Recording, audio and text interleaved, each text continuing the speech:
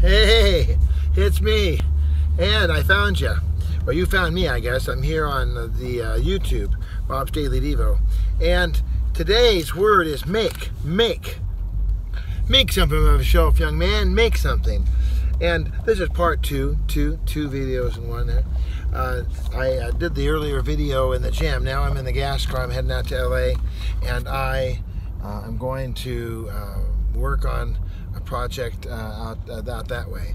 Well, it dawns on me that really we can't really make a whole lot of anything without the Lord. I mean, the Lord has made heaven and earth. The Lord's done all the real tough, heavy lifting. So our job now is to take what He's given us and to use the Holy Spirit inspiration, our artistic abilities that He's given us, use everything that He's given us to create and to make life more loving and lovely and awesome for our family, for our neighbors, for people around us.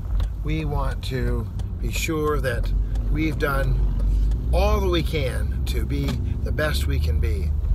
And that involves not only our first relationship with God through the Holy Spirit and through Jesus. Jesus frees us. Until you have Jesus' blood covering all your all your skin, being a blood-washed believer. I've heard that phrase here. I just never heard it really before. Does anybody out there hear what I'm saying? I mean, I never understood before about the blood-washed believer. But the thing is, if we weren't washed in the blood of Christ, if we weren't cleansed from all of our sins, we wouldn't be free. We would not be free. Doggy. We would be caught up in our sin and our shame and our agony and our pain, and we would be unable and probably unwilling to do much for anybody else.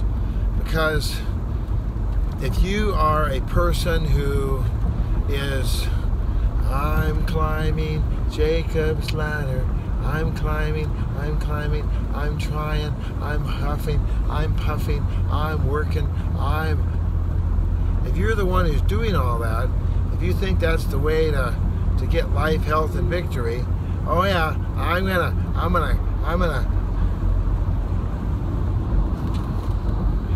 go get him, slugger. Well, you're not gonna get very far. You just won't. You can't. We just. It's an impossible journey. Talk about ninja warriors. We're watching these ninja warriors. I really watch. I've been listening because the way I watch TV is I have my Bluetooth in my ear and I listen. So I've been hearing about some of the stories, and I was working on the bunkhouse and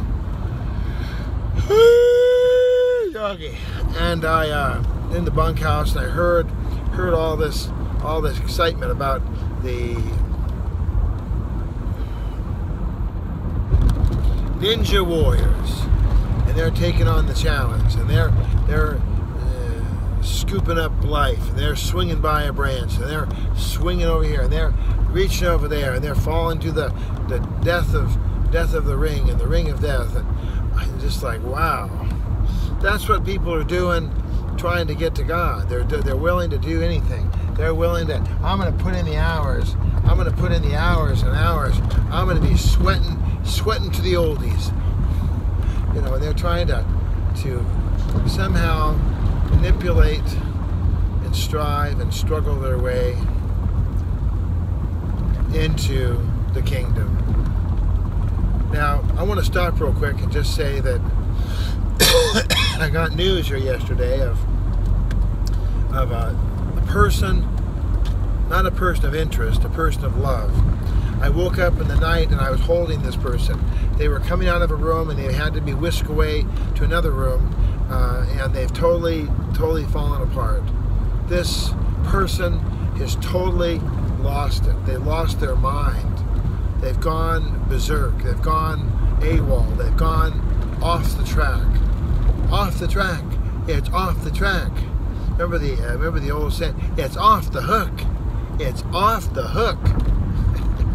And then Then the parents caught up with it about 10 years later, and so now all the teenagers are going, oh no, don't say that. You're an idiot. What are you trying to talk about? Oh God, no, Dad. Shut up, Dad. Shut up. It's off the hook. We're always behind the times. We're old people. We can't really be. I don't know why all these people sit there in that first and second lane when they got this number 3 lane that goes for about 20 miles, and you get past everybody, but of course this is the gore point. This is the gore point. So this is why they probably don't want to do it, because it's the gore point. And I got gored here once, so I can tell you it's absolutely the gore point. The guy came by and he squished my fender. I still have not heard the answer on that. I still have not got my $400 back. I'm looking for that $400. I'll tell you, it's just crazy. So this brother, this sister, this person, this renegade who decided they had worked through. They'd worked for literally 10 years probably on recovery and on accomplishment, becoming a leader in I'm looking at this red truck. Wow, that is some kind of red. That truck is like, wow.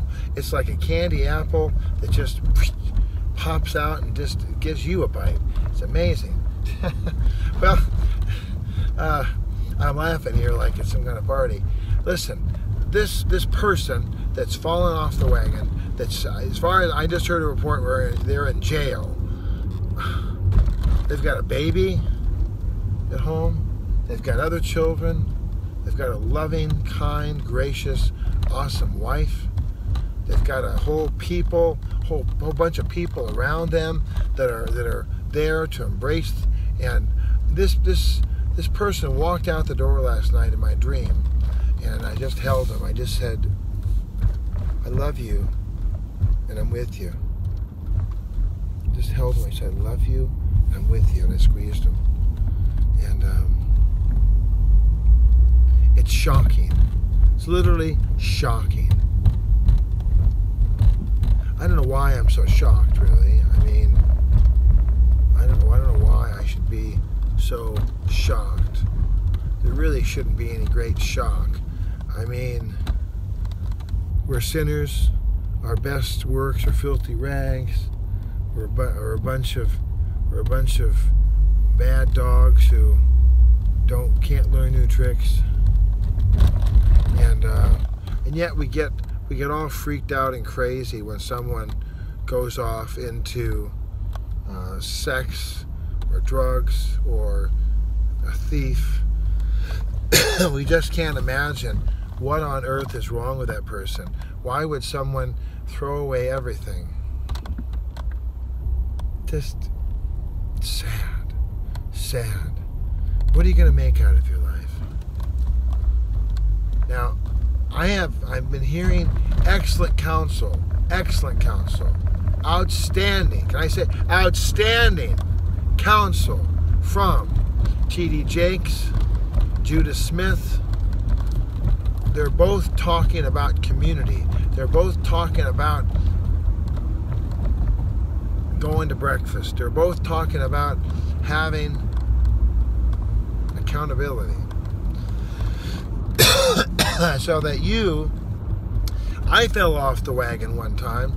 I wasn't drinking, but I had a huge, humongous, I remember being trapped in sin. I remember being suffocated by temptation. I remember the feeling that I could not possibly talk to anybody because it was just, well, the thing is that this person who has fallen off of the edge of the world and crushed, see, when you mess up, you're crushing, not only you're crushing your own life into smithereens, but let's look at someone we do know about, Bill Cosby. I don't know about Bill Cosby's children. I never heard about his children. I don't know if he has any children. But let's say Bill Cosby has children now. Do you really want to be known as William Cosby now? Hi, I'm Bill Cosby. Oh, good to meet you. Yeah, I gotta go. Or O.J. Simpson's kids, Hi, O.J. Simpson's my dad. Here I am. My name is. people have they have a reaction, and this person that's fallen, they are disappointing literally thousands of people. Literally thousands of people are going to be affected by this person's selfish, fleshly, cravenous desire to have what they want. I gotta have it. I gotta have it. I gotta have it. More important than my baby and my wife and my family and I gotta have it. And they go crazy. Now, if that person would have called me, and I have talked to people over the years, people have been tempted by being homosexual. I've been talked to people who have been tempted by alcohol. I've been tempted to talk to people who have been thieves. I've talked to people who have wanted to commit adultery. My roommate from Bible college, one of the best guys ever, he succumbed to the temptations of sin for a season. And I haven't talked to him in years. I just haven't. I've kept in touch with his wife. I went to his wedding in the park down in Orange County, right near the Bible college, and I kept track of his wife for years and years. I leave her a message now and again. Hey, how's it going? This is Bob. Love you, praying for you. And I stay in touch. I do my best. I do my part. If people don't want to come back, if people don't want to stay in touch, then hey, Pastor Bishop Jakes was talking about that earlier, and about how, can you believe this? This is Saturday afternoon. It's about 1:22, and we're coming along here. We're traveling as though it was 8 a.m. on a weekday. This traffic is just insane. It's unbelievable.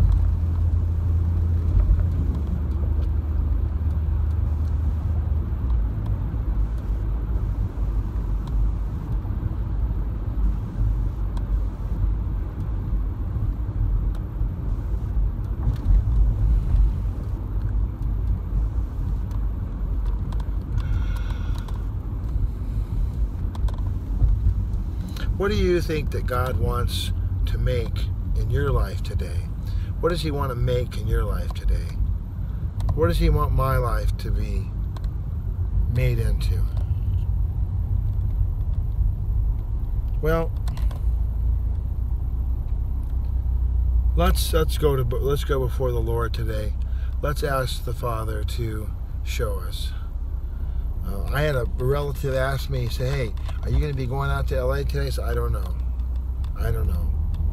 But I check with my family, I check with Mama, I check with the Lord, I check with my emails, and I thought, you know what, I'm going to go ahead and head on out. I was kind of a silly old guy. I thought, well, yeah, the furniture. What about the furniture? Now, I thought, it's going to be sad. It'll be light. Traffic's going to be like just zip right out there, zip right back. Zippity-doo-dah, zippity-yay. Echo Park, I'm on my way. Hey. But nope, that's not how it's working out. I'm going 4 miles an hour on a freeway with 5-6 lanes in it. And I can't seem to get any momentum going. There must be an overturned car, a vehicle, or something. So, all right, well, God bless you. You want to reach me? Give me a call. 213-713-8954. 8954green at att.net. On the Twitter at Mr. Bob 8954. And you're watching Bob's Daily Devo on YouTube. If you just accept Jesus, get to a Bible believing church. If you just want to come out and be there for the barbecue we're going to have in a few weeks, it'll be coming up real quick. Saturday, August 26, 2017. It'll be my 60th birthday and my barbecue potluck, and you're invited. So hope you'll come on out and join us. Come on back. With this traffic, I got plenty of time to talk, so I'm going to come back for section 3.